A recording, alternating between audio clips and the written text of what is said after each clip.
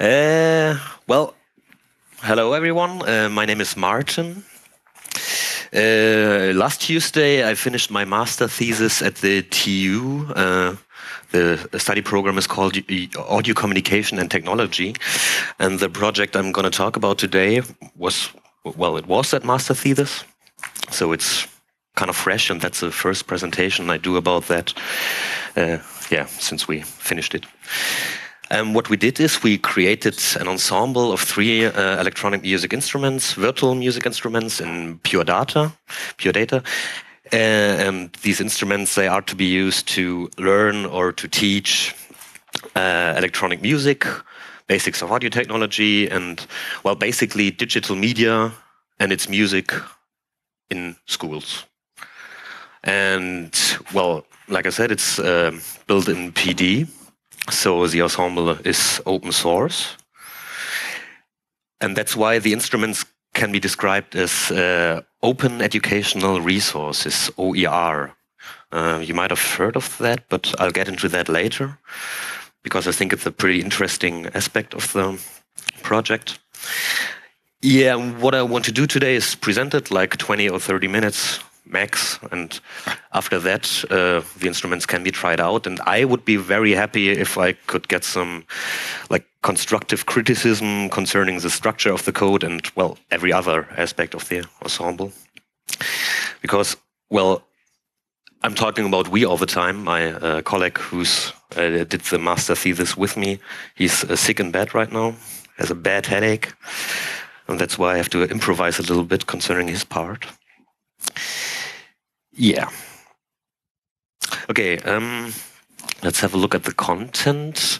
We did the project within the 3D Min research project. That's why I'm going to talk about that at first. Then I'm going to talk a little bit about the background and the ideas and the motivations behind the whole project.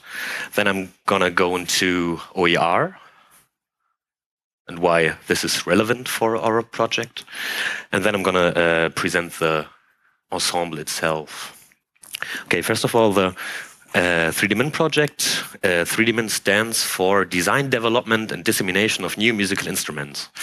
And it's an interdisciplinary research project between the UDK Berlin and the TU Berlin.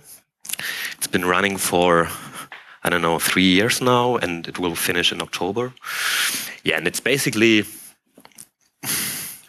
like the name says, they're designing and building new musical instruments there. And they're concentrated mainly on the interfaces. Maybe you've heard of the push-pull. That's a big thing that happens there, sort of. And at the moment, they're playing a lot of concerts with that instrument. Yes, and our project is linked to the aspect of dissemination within the 3D Min project. Yeah, like I said, we want to do, what we try to do is to build instruments for music education. There's a nice formulation in the funding application for the Einstein Stiftung that finances the whole project. And this formulation describes the basic problem of our ensemble pretty good. And there it says that the instruments that are to be developed within the 3D Min project are supposed to realize an intuitive access to the world of electronic and computer music in the context of music education. Compared to classical music and its instruments, modern electronic music still is neglected here, and thus this innovation is urgently needed. So when we read that, that was our point of departure for starting this project. So this is basically what we did. We built instruments that can do what said in the formulation I just showed. But why did we do it?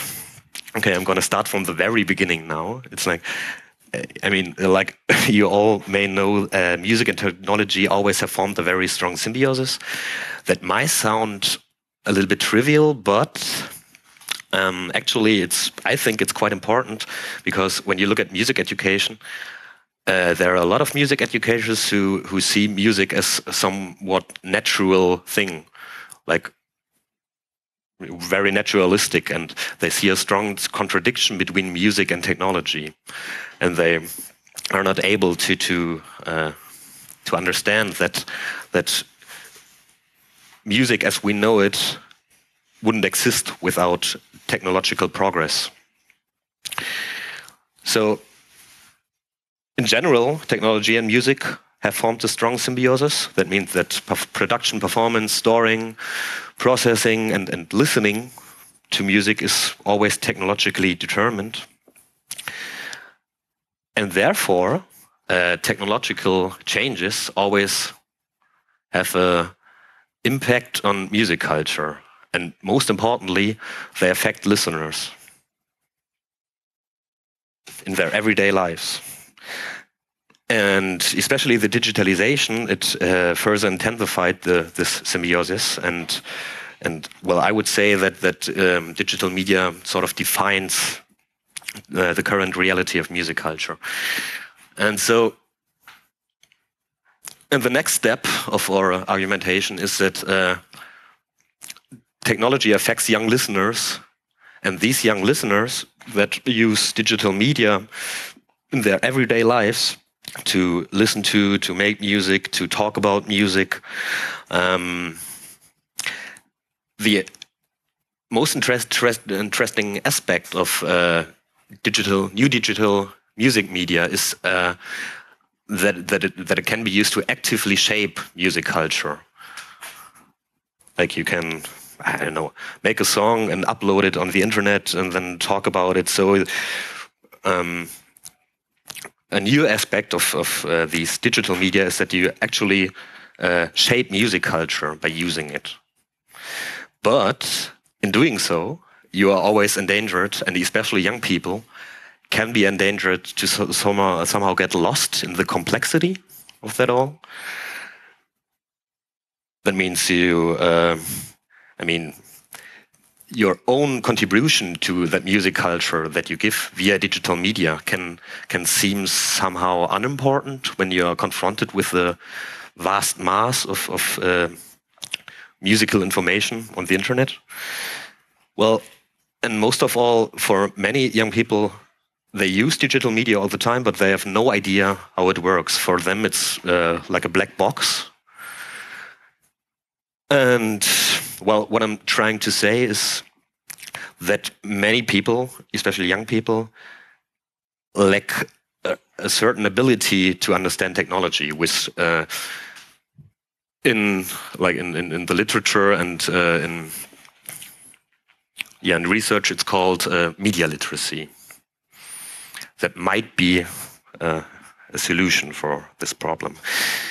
But the problem here in Germany is, and I think it can be, it might be the same in other countries, at least that's what the literature says. The problem here is that German music education is pretty conservative.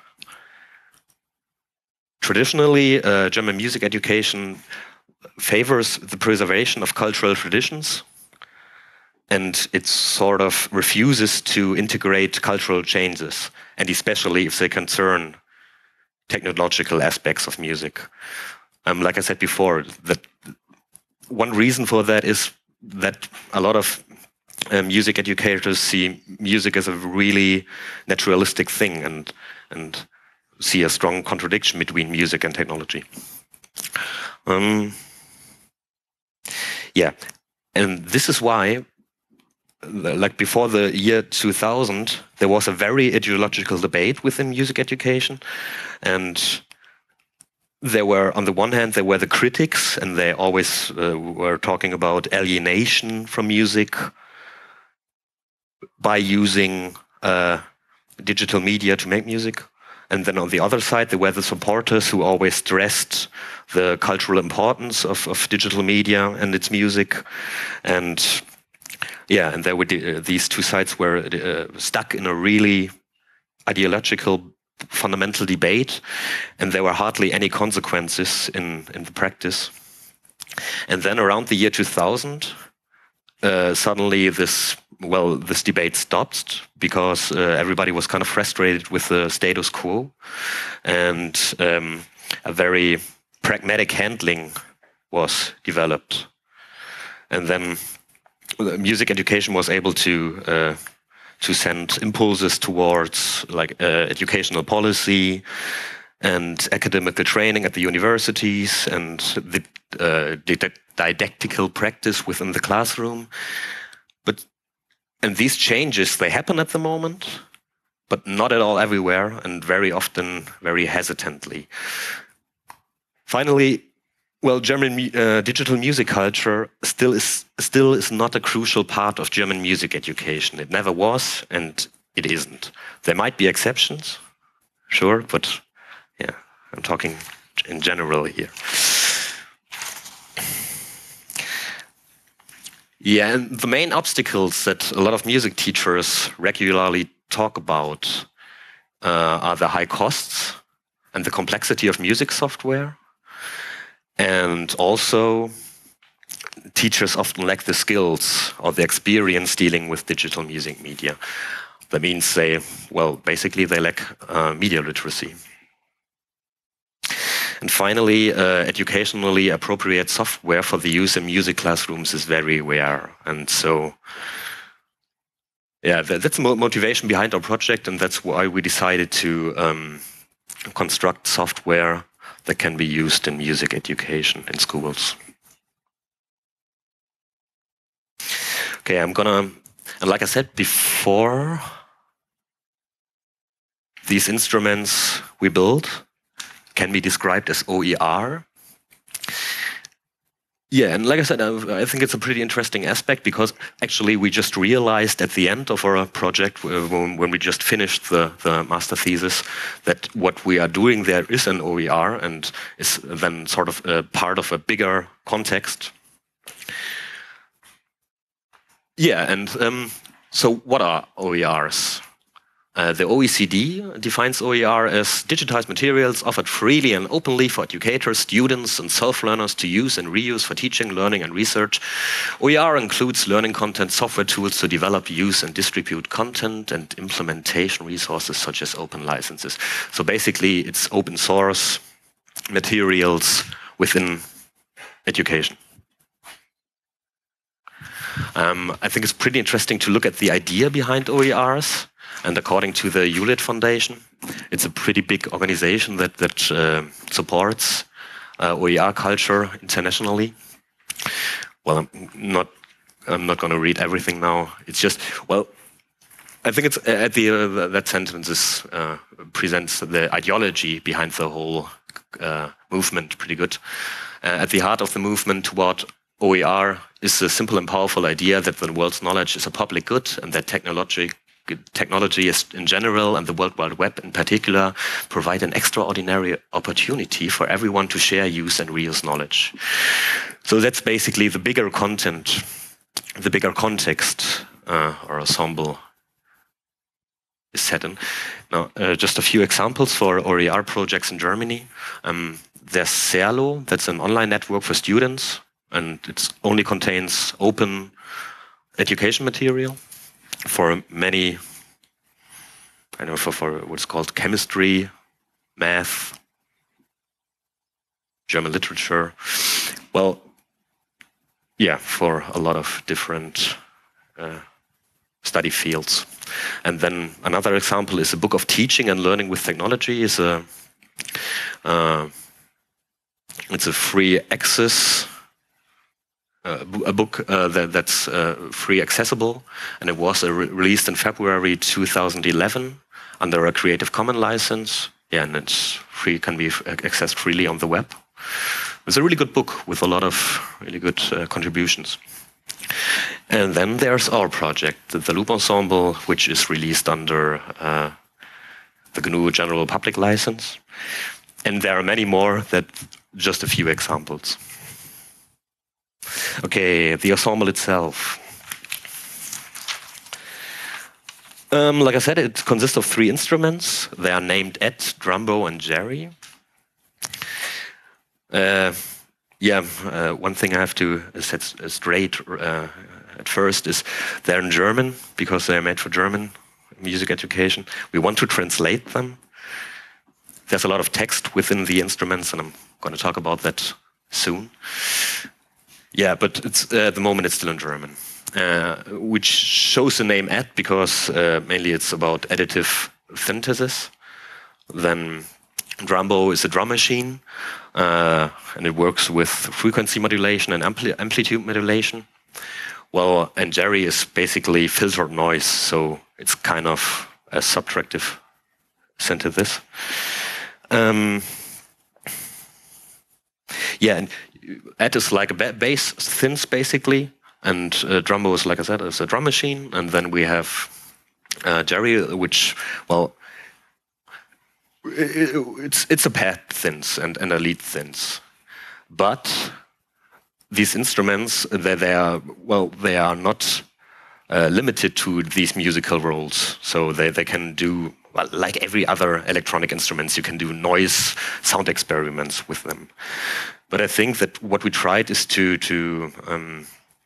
design them that way, so it's easy to experiment with them.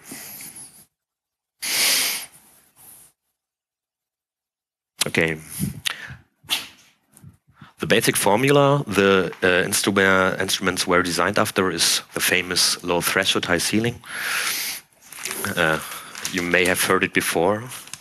Yeah, but on the one hand, the instruments should offer an easy access to understanding electronic music, and they allow beginners or even non-musicians to express themselves musically. I believe that electronic instruments are pretty easy to learn compared to other instruments. For example, the guitar. There's a lot of haptic stuff with the hand you have to learn, and an electronic instrument that works with a sequencer.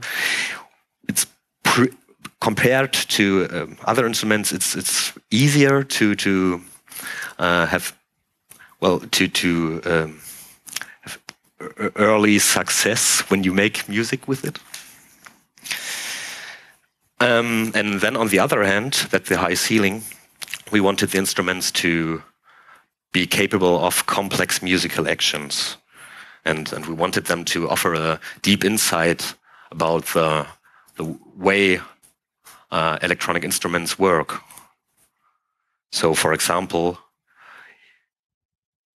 due to the character of PD, you could have a very deep look into the code of the instruments and explore it.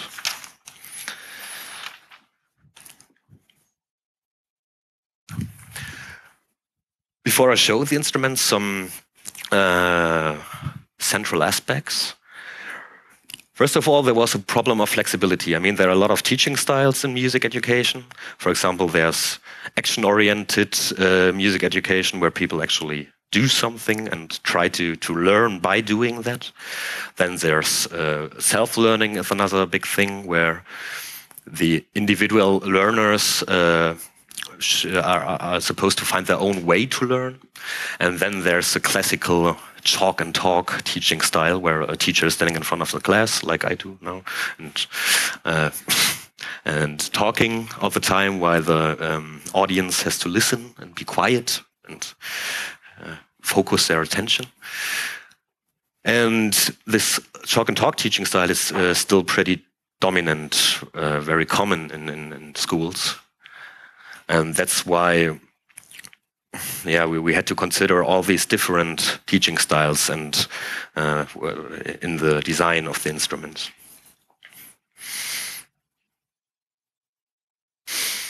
Yeah, and this idea of flexibility, it's also important when you look at the character of the instruments as musical instruments, because, like I said before, we wanted them to be able to do loop-based electronic dance music, like this, every club music, let's call it club music.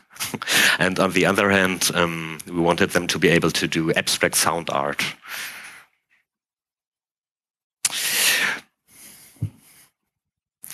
I'm not sure if I mentioned it yet, but the instruments can be synced via network.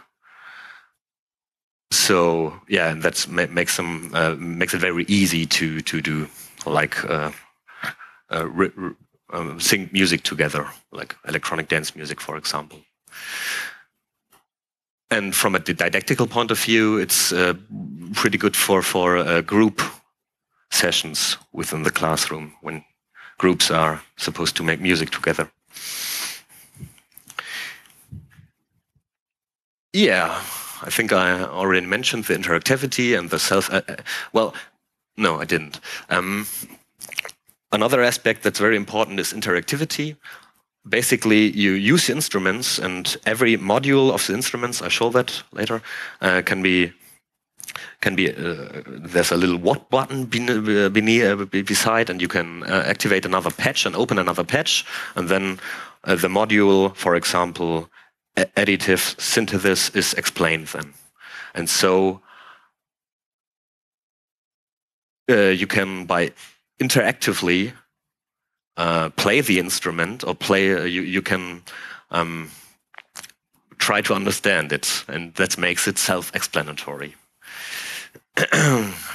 Yeah, I mentioned the network connection that makes it suitable for group lessons, and then there's this extra presentation version that makes it suitable for chalk and talk teaching style. That means we have a extra version of the instrument that well, you connect your laptop to your beamer and then just present it, and well, you can talk about it like you would use a blackboard. Yeah, maybe one last point before I show the instruments. Yeah, to give them to strengthen the character of musical instruments, we try to give them external controllers, and that's the Nano Control 2 and the LPD8. And the last instrument, it's supposed to, it can be controlled via mouse and laptop. And the basic ideas behind this is simply that the controllers are should be cheap, well, so that everybody can afford it.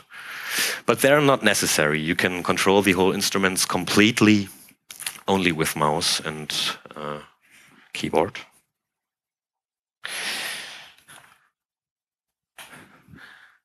I guess I don't have to explain what pure data is, do I? I think everybody knows it, right? Okay. Yeah, here's a download link. It's on the Pure Data website.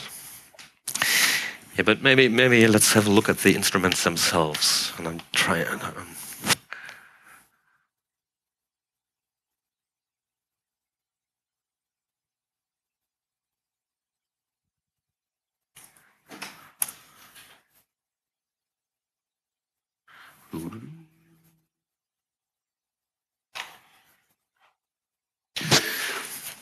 Yeah, it's made in PD, like I said. It's. Do we have sound? Yeah, sorry, I think I have to activate PD here. I have to do this and this. Yes, well, that's the main GUI. I think Drumbo, the drum machine, is the most complex instrument. Yeah. What can I say? Yeah, the basic principle, like I said before, is that you have this GUI, and there are all the modules, and the main idea is that that the students are then able to click here on what is this? And now it opens in the other screen, and then these patches open. And for example, let's do frequency modulation. Yeah, it's a lot of text. But frequency modulation, it's not always like this. Frequency modulation is a pretty complex thing, as you may know. Yeah, and then you can, here it is explained, what is it, like with examples, and here are examples too. You can then listen to it and try to understand it step by step. For example, here, this would be a next step. And then you can open another example. And suddenly a complex sound is resulting, and you can try to understand how it happened. Yeah, maybe let's have a look at amplitude. No, let's have a look at this.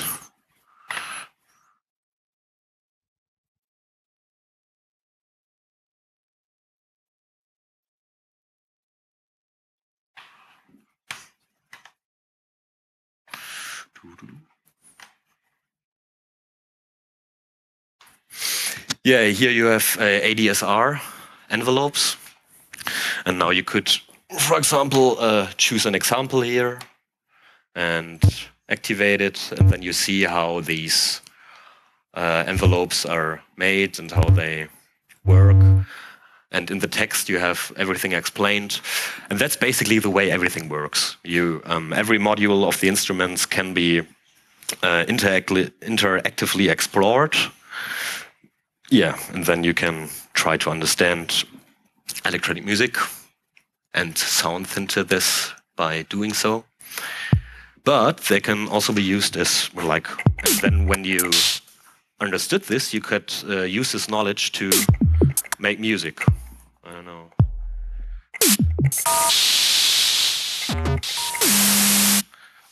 I prefer to, like I said, it could be used as a normal drum machine. Maybe I start with that. I like this sound. And then you have a sequencer built in there, like a very standard sequencer. And here are some examples too. Like everything is filled with presets to make it more explorable. And let's activate a preset here, and then you could. There's hardly any bass. Well, never mind.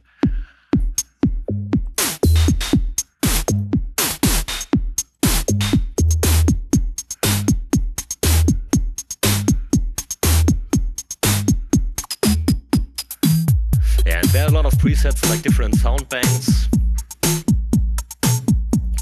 So, I mean, it's a really simple drum machine in the end, like the other instruments too. There are simple bass synths and simple lead synths, but the main idea is to explain these background of these traditional instruments within electronic music. Okay. Yeah, here we see the network connection. You can connect them via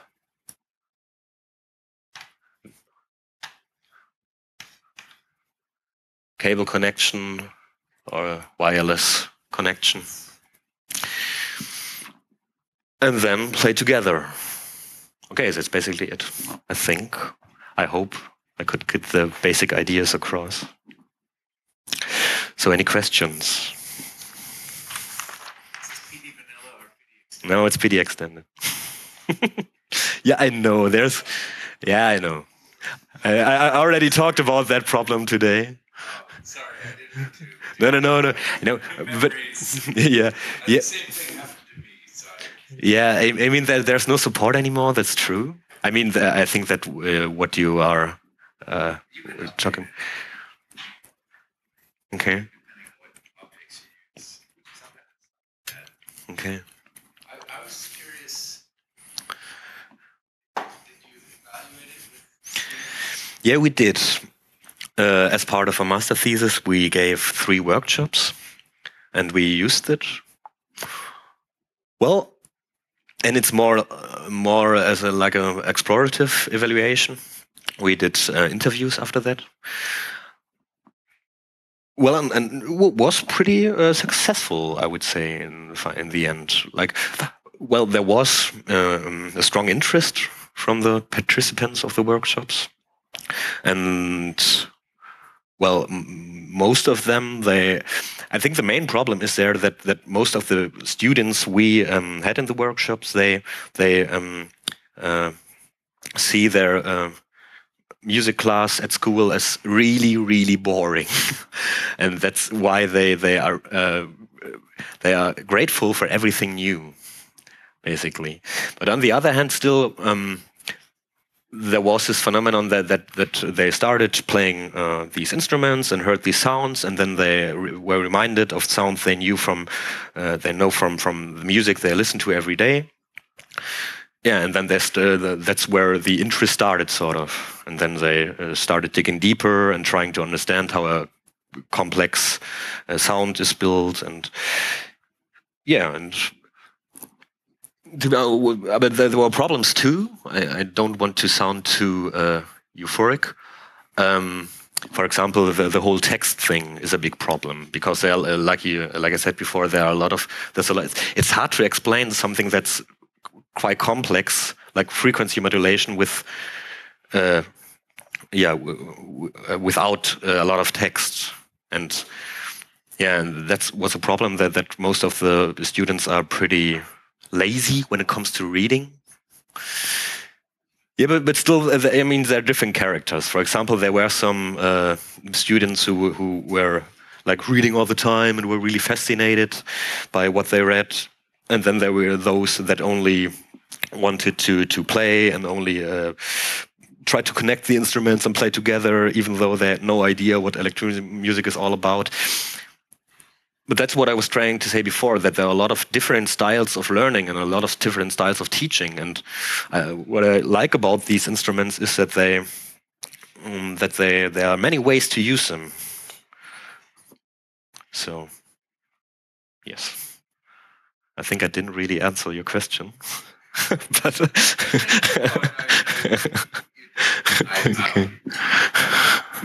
I have more questions, but if people want to try it, maybe that's. Yeah. I would love to see a 5-minute demo on how to make such beautiful displays. Yeah, that's. Yeah, the problem is my colleague did that. Yeah, and he's, like I said, he's sick in bed. But basically, he just imported like GIF pictures. I mean, this. Just a picture behind each one. Yeah, exactly. That's just like a GIF picture behind it, and well, and the rest that's part of PD Extended, like these. What are they called again in English? Arbeitsflächen.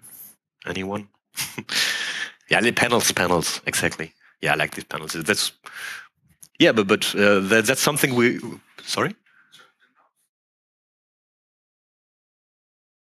Yeah, and the knobs are part of PD too. It's just like all around the knobs is a GIF, and then the knobs are part of PD Extended, and they are just put in onto the GIF, sort of. Yeah, but it's true. That's So how do you install the GIF? You don't know the answer. you. As far as I know, there's a way in PD Extended to import them. Just make them part of your GUI. So it would be theoretically possible to do even more complex GUIs where everything is part of just these pads, and these knobs are just put onto the GIF picture. I mean, well, okay. Yeah, doesn't matter. Yeah, but we heard that a lot. That the GUI is the most interesting thing about working with PD Extended here. Yeah. Okay, so if you're interested, you can just. I'm gonna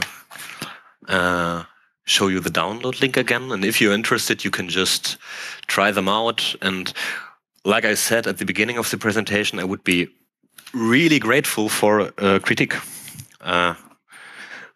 That's because we are not. Me and my colleague, we aren't really experts. That was pretty new for us, everything. And for example, well, the whole code behind the instruments, that was basically trial and error for us. I mean, we learned a lot while doing it. Yeah, and for us, it would be pretty helpful to get some critique concerning those. So if you want to download them, have a look at them, and I'll be here for some more time, and if you want to, you can criticize me. Okay. Thanks.